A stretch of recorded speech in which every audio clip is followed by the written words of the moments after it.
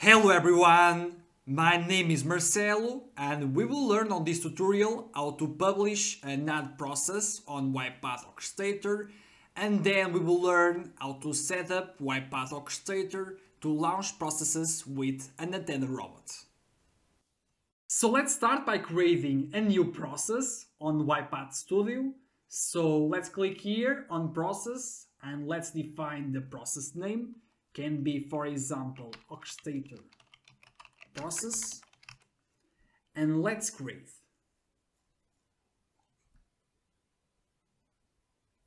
And now let's open the main workflow, and to keep it simple, let's just create automation that will display a message box.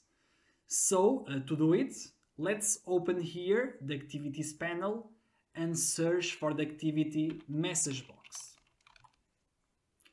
And now let's drag the activity to our automation, to our project.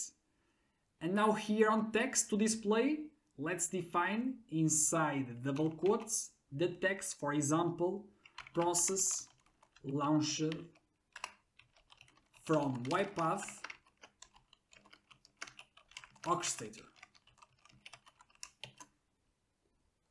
And now we have our automation ready to publish to UiPath Orchestrator.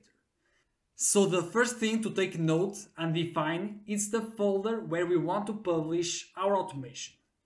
So as we have seen on the last lecture, by default on Orchestrator we have two folders, the My Workspace folder and the Shared folder. So let's publish our automation to the Shared folder. To do it, first we have to select the folder here on UiPath Studio. So to do it, here below we can see on the bottom that appears here option where shows our email address that we have used to create our UiPath account. And if we click here, we can see so that it's related to our Orchestrator folders. So this one, it's so the My Workspace folder, and this one, the Shared folder. So here we can see that by default it selected the My Workspace folder. To change it, we just have to click here on the Shared folder. Now to publish our project to the Shared folder, first here let's click on the Publish option, as we can see here. So what we can see here? Here on package name, we can see the name of the package that will exist, so on UiPath Orchestrator, and also we can see the package version.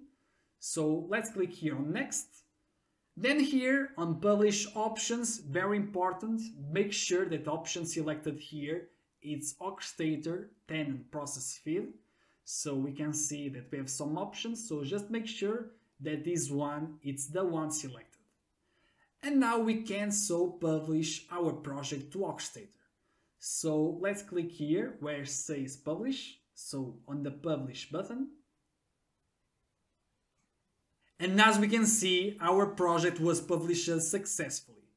Now to check here on UiPath Orchestrator, let's open it.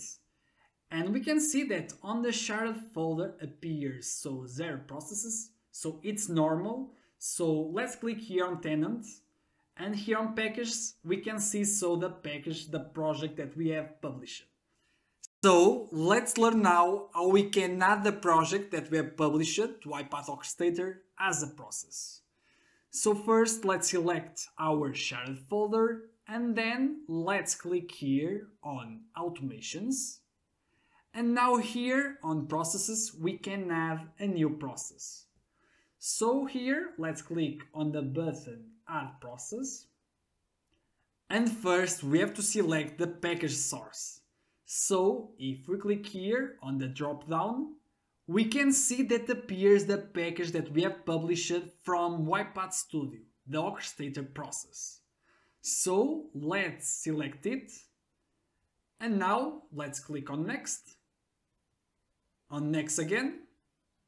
Now here it's just optional settings. We can change here the display name and we can have here also description. So let's just create by clicking here on the create button. And now we have our process created. So if we try now to execute it from Orchestrator, so to try it, let's click here on this button. And as we can see, we cannot start the process execution. And why? Because we don't have any license on the folder, and also we don't have any machine and unattended robot on it. So first let's select the shared folder, and then let's click here where says machines. And as we can see, we don't have any machine assigned to the folder. So to assign our machine, let's click here where says manage machines in folder. And as we can see, by default, we have one machine created on UiPath Orchestrator. So let's assign this one to our folder. So to assign it, first let's check here. And now let's click here where it says update. And as we can see, we have now a machine assigned to the folder. But we don't have any unattended runtime assigned to the machine. So that means basically that we can't run automation from Orchestrator on this machine because we don't have any runtime license assigned to it. So we need at least one. So to assign unattended runtime license, let's click here on these three dots and let's click on edit machine. And now here, very important, let's assign one production unattended runtime license. So let's input here one, and now let's update. And now as we can see, it's compliant, so now we can run an unattended robot on our machine because we have now an unattended runtime license on it. So if we try now to execute automation, so let's click here on shared, and now let's click on automations, and let's try to execute our process. So let's click here, and now we can see that we have sold a license. But if we try to start our automation, so let's click here, we can see that we got the error because we don't have a user with unattended robot permissions in the current folder. So let's solve this. So let's click here on tenant. And now let's select the option manage access here. And here we can see our user with our name. So let's edit it. Let's click here on the three dots and let's click on edit. And now here on robot setup, so let's click on this option. Let's enable the unattended robot. So just to explain quickly, we have two types of robots, the attended robot and the unattended robot. The attended robot is a robot designed to run automations that requires human intervention, human supervision, are best suited to run smaller tasks, small automations. And the unattended robot is a robot designed to run more complex automations that doesn't require human intervention and supervision and presence. They can log in on the system on Windows without help, let's say. They can log in on the system with the computer blocked, Windows session blocked, so it's more powerful. And so we will use an unattended robot to launch the process from Orchestrator. Just for information, unattended robots can't be launched from Orchestrator. So we will use an unattended robot because it can be launched process from Orchestrator with an unattended robot. So now that we have enabled, we need to do one more thing. So let's click here on machine login credentials. And now here on domain username, let's input the domain username of our machine. So to know it, let's open CMD. And now here, let's run the command who am I. And now let's click on the enter to execute. And we can see here our domain username. So let's just copy it. And now let's paste it here. And then here we can input our Windows password, but isn't needed in our case because we will launch the process from Orchestrator with our user session open. So the password will be required if we want to launch the process with our user session on the computer locked. So if it's locked, the robot will need the credentials to log in on our computer. So let's just here update what it did. So let's click here on update. And now let's try again. So let's click on shared. And now on automations, let's click here to start the job, a process execution. And if we try now, and so we can see that we don't have our user with unattended robot permissions in the folder. So let's add it to our folder, the shared folder. So here on account, let's click here to assign account, a user. And now here, let's search for our user. So let's input our name. And now let's select it.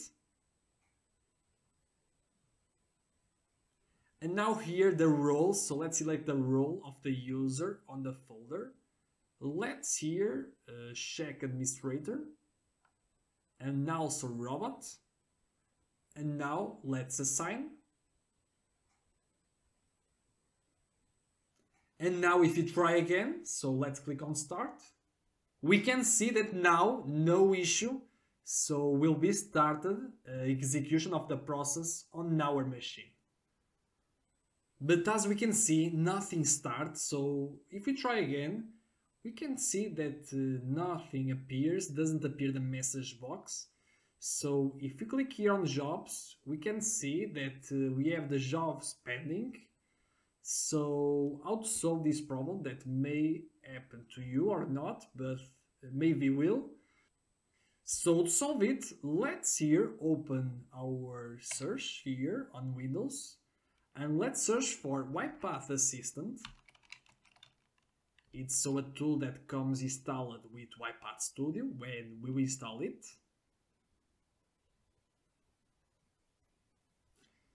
And we can see it here now. So let's just here input a name to our robot.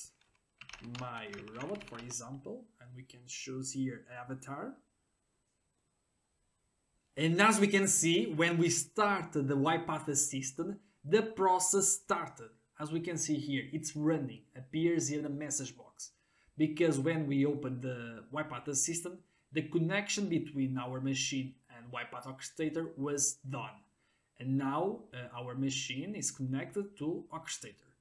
So if you click here on OK, the other jobs will start running. So we can see, so this one successful. And now it's running another, and so now we'll run all that are pending. So if you liked this video, smash the like button, and also don't forget to subscribe to the channel so you don't miss any more UiPath tutorials. Now I leave here on the screen a playlist with UiPath tutorials, so if you want to learn more about UiPath, I suggest to click so on the playlist and see the tutorials.